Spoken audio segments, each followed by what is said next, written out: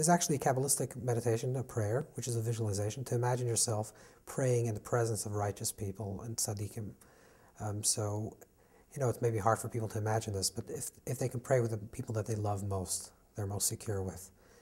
And that really opens you up to prayer, because you're now very protected, very full, very complete, and very wholesome. You feel very good in this presence.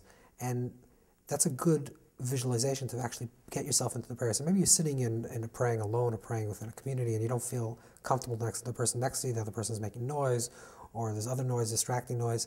Just imagine yourself like just sitting with the best company possible, and you're just sitting there. And all you want to do is to say, Father or Mother. That's it.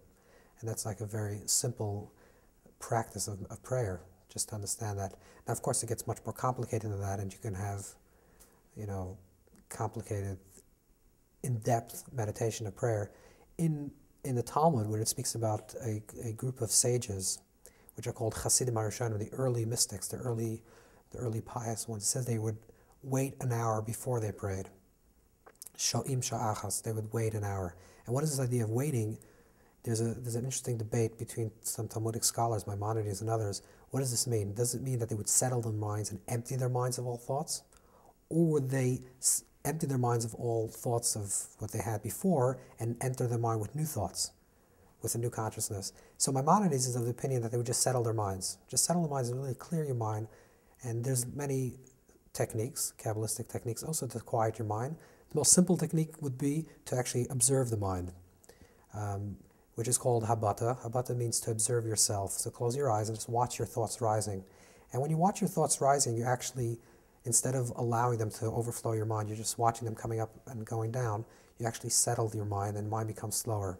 So that's the observation, without a judgment, and certainly without a resistance, just to watch the thought, without pushing it aside and fighting the thought, just allowing the thought to rise, just allowing it to settle. And having a focal point maybe, which you keep bringing back your attention. So it could be in your breathing or a very simple focal point. And that just allows your mind to settle down. So you can practice this for an hour to settle your mind, then you can properly engage in prayer. Or you can choose to, instead of settling your mind that way, to actually introduce other thoughts. So introduce a whole complex system of new thoughts. So instead of thinking about the everyday life, think about like the Kabbalistic chariot, or the interconnection between universes.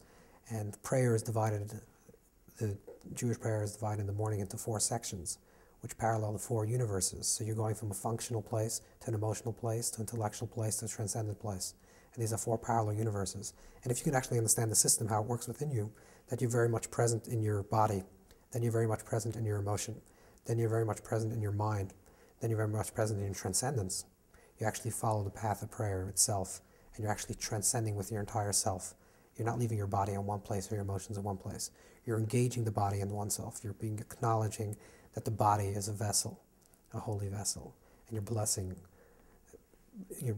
saying that this is a vessel. Then you're moving to a higher place where your emotions, so you're getting emotions engaged, then your mind, and then you come to this point of transcendence.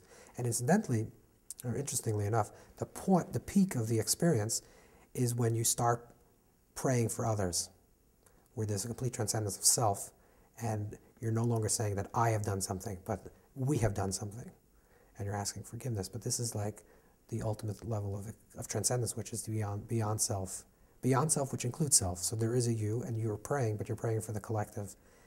So this is this is more detailed level of prayer, which is more focused and more engaged.